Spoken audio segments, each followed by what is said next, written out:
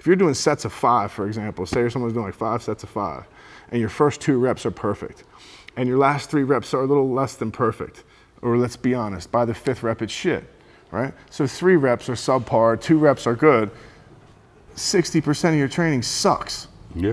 Right? You're training yourself to suck 60% of the time.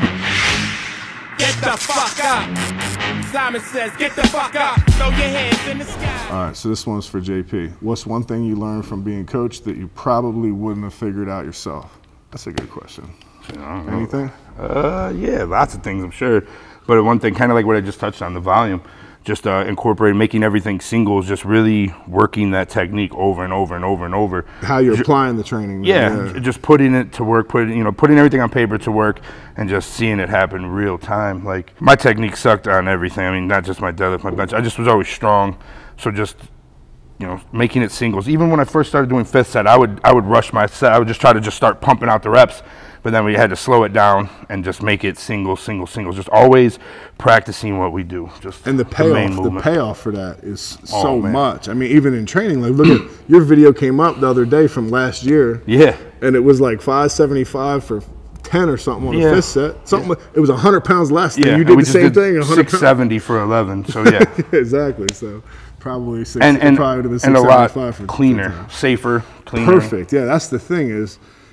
Practice doesn't make perfect. Perfect practice makes perfect. Yeah, and that's what I took away the most, I'd say, from having, is just making it right every single solitary time. When you do that, you get the muscle memory and all that shit carries over the platform. But like you said, those cues, it's natural. It feels, you've done it literally thousands of times. So it's just heavier than usual. And a lot of people think I'm being hard on them that I work with, but that is very important. When I do a lot of video review with people that I work with online, and I'm just saying the same thing again and again. And they're like, oh, is it that bad? And well, you got to it's a process. You got to keep reinforcing this stuff, and there's a kind of a procedure,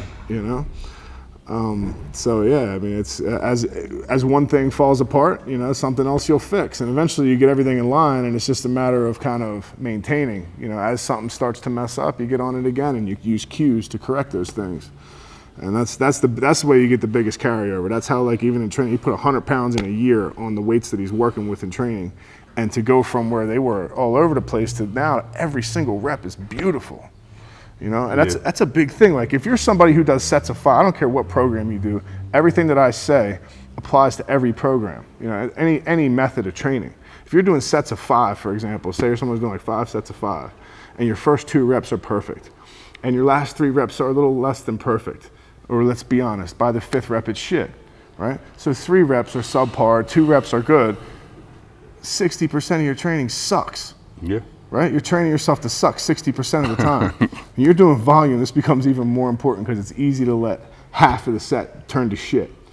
Okay, so that's why when people say, when do I cut a 5th set? When you can't do a rep correctly anymore, you're done. Yeah. That's it. My last reps look like my first reps. As they should. And the thing, once you do this long enough, you get to the point where you actually fail, because when you failed on that 5th set, that last rep was just like the first one. Yeah. It didn't look any different. It wasn't like there was breakdown, progressive breakdown.